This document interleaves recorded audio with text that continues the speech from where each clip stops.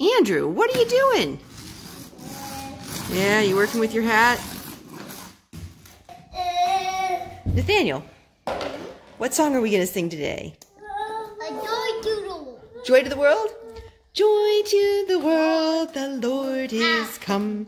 Let earth receive her King. Let every heart prepare him room. And heaven and nature sing, and heaven and nature sing, and heaven and nature sing. So we want to share the first half of a book with you today. It's called The Legend of the Candy Cane, the inspirational story of our favorite Christmas candy. It's written by Lori Wahlberg, and the pictures are by James Bernardin. One dreary evening in the depths of November, a stranger rode into town. He stopped his horse in front of a lonely storefront. The windows were boarded shut and the doors locked fast. But the man looked at it, smiled, and said, "It will do." All through the gray, short days and the long, dark nights of November, the man worked. The townspeople could hear a faint pom, pom, pom of his hammer and snish, snish, snish of his saw. They could smell the sweet, clean scent of new lumber and the deep, oily smell of new paint. But no one knew who the man was or what he was doing. The mayor hoped he was a doctor to heal his illness. The young wives hoped he was a tailor to make beautiful dresses. The farmers hoped he was a trader to exchange their grain for goods.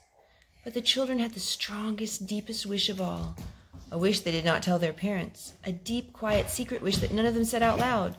No one spoke to the man. No one asked if he needed help. They just waited and watched and wondered and wished. But one small girl watched and wondered, waited and wished longer than she could stand. And one snowy day she knocked at the stranger's door. "Hello," she said. "My name is Lucy. Do you need some help?" The man smiled warmly and nodded. Then he opened the door and Lucy stepped inside. A long counter ran down the side of the room. Bare shelves filled the opposite walls. In the back were dozens and dozens of barrels and crates. "Could you help me unpack?" the man asked. Lucy's heart sank at the sight of all the boxes. What if they were only barrels of nails and bags of flour? But she removed her dripping boots and her hung her coat on a peg. On stocking feet she crossed that rough wooden floor and knelt beside a crate. "Please open it," the man urged. Slowly Lucy put her hand into the box and pulled out an object wrapped in tissue. Round and heavy, it almost slipped through her fingers. Lucy trembled a little as she unwrapped it. It was a glass jar. Lucy gave the man a puzzled look. "Go on," his nod said. So she unpacked another glass jar, and another, until she was completely surrounded by jars of all shapes and sizes. Tall and thin, round and squat, jars with lids and jars without. Now, the man said, for something to put inside. And he pulled over a huge crate stamped with a strange word. Do you remember what the word was, Nathaniel? Connection. That's very... Confection. That's right. That's right. Do you remember what that word meant? Yeah, what is that? What does confections mean? Do you remember? It means that there's... What's in the box? Candy. Oh, you're right. As Lily unpacked, her eyes lit up. It was candy. Her favorite candy, gumdrops.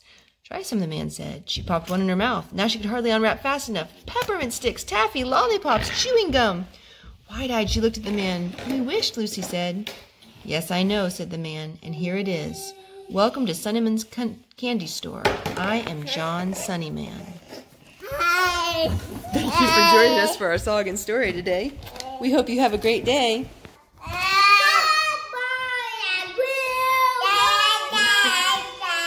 We hope you have a great day.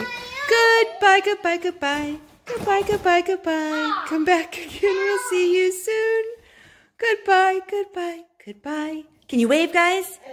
Wave bye. Did the steering wheel come off? Okay, we'll fix it. Bye. We'll see you tomorrow.